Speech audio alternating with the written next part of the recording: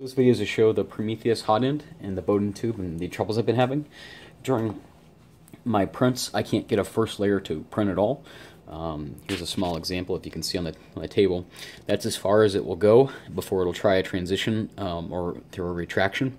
And when it tries to do a fill or move to a different spot, that's when the Bowden Tube pops out.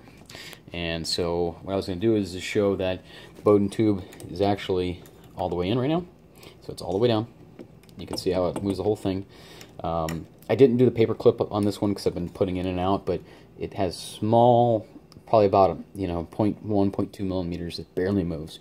But as far as how much it actually comes out, I can just I did not put a lot of pressure on that. It's all the way back down there again. Look at that. Just came right back out. Up and down, up and down. See, look at that. All the way down as far as it goes.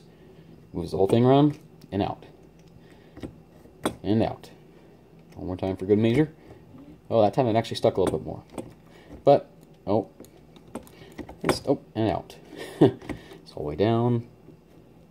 And, it just goes up and down. See how much play and movement it has?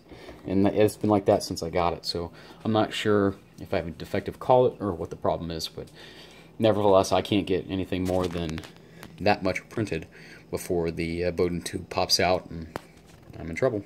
Thanks.